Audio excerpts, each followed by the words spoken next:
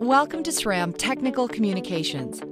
This video will guide you through the hose replacement process for a Reveb hydraulic seat post. You will need common bicycle maintenance tools as well as some specialty tools. View a complete list of tools and supplies in the video description below, or go to sram.com/service.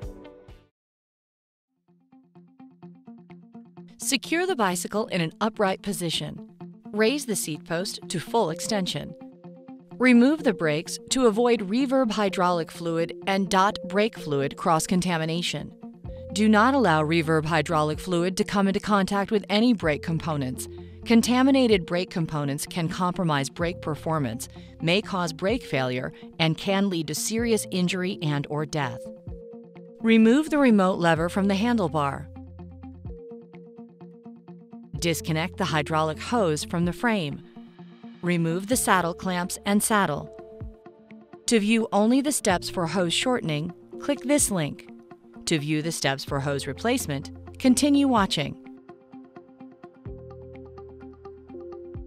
A new Reveb hose kit with a hose barb must be assembled. Insert the barb sleeve onto the hose. Thread the barb into the hose and barb sleeve until it stops. Tighten the hose and barb sleeve with a crowfoot socket and torque wrench.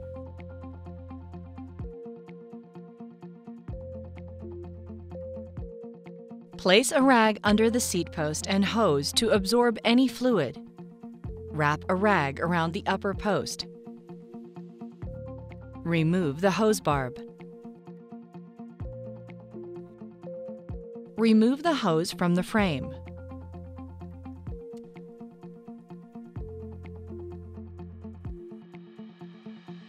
Install the new hose barb and hose.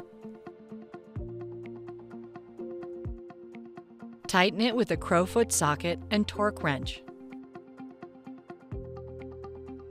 Secure the hose to the frame.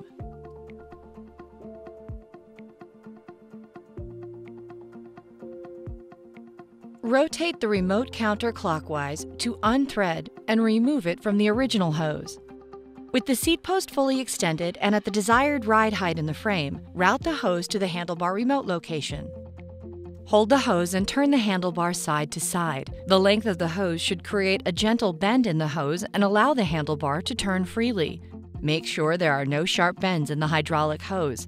A sharp bend in the hose will prevent fluid from flowing. Make sure there is no tension at the remote when the bar is turned. Too much tension will cause the hose to disconnect from the remote. Mark the cut location. Cut the hydraulic hose. To ensure a square cut and to prevent damage to the hose, use only a hydraulic hose cutter. Insert the remote hose barb into the hose and rotate it clockwise to thread it into the hose until it stops. Do not over-tighten the remote into the hose. If the hose is over or under-tightened, hydraulic fluid can leak. Before reinstalling the remote and using your Reveb, you must perform a full remote system bleed procedure. Click this link for video instructions or go to sram.com/service.